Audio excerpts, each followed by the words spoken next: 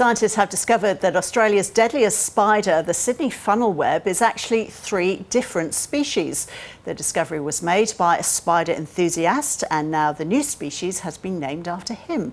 Kane Christensen joins us now with a couple of examples of the species.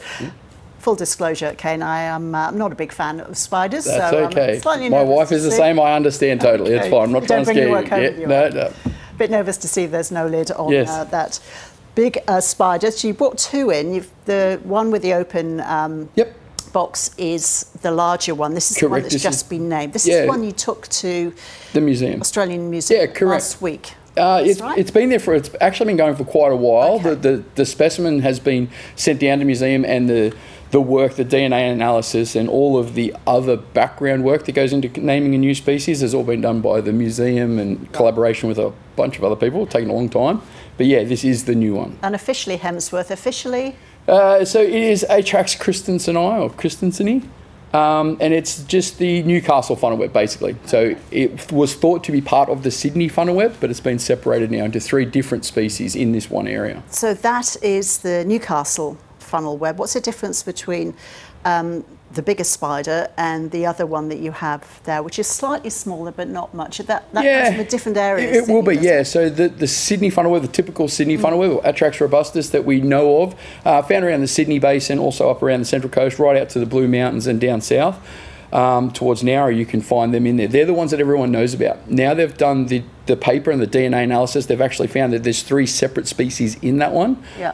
We've got the Christenseni, the robustus, which is the Sydney funnel web, and there's also the southern Sydney funnel web, which is the Montanus as well. So yeah, they've been separated now. How do you feel about having that new one named after you? Unbelievable. So to have a funnel web named after you, that you love funnel webs, it's great. To have something named after you is always really, really good. But to have the biggest and one of the best, it's amazing. So what made you think that the Hemsworth, or the larger one, was different apart from in size to other Sydney funnel webs? Yeah, so it's hard for a lot of people to understand, but the amount of spiders that we would get through coming every day, we would be milking when I was working at the reptile park to take venom for funnel web anti-venom production. You get to notice different things. They walk differently. You might be able to pick that up in the camera. They just move differently. The size of it was a massive thing. These are adult males. They're not going to get much bigger than that. 90% of them coming through the door are like this. We get some other species as well, but only 1 or 2% were coming through the doors that size. It is quite a large, substantial difference when you're looking at them next to each other. There's also a few little morphological features, different appendages, and the spurs on them. The mating spurs are slightly different. But yeah, it's mainly the size, and its copulatory organs at the front are also a lot larger.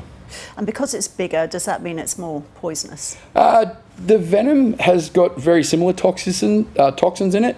It will also be definitely a medically significant spider. Because of the size of the fangs and the size of the venom glands, there's a potential for it to give you more venom or possibly a deeper puncture wound. So, all funnel webs shouldn't be handled. They are definitely a medically significant spider, but there is a possibility this one could do you quite a bit of damage. I have to ask you, Kane, you are a spider enthusiast. What is it about them that you love?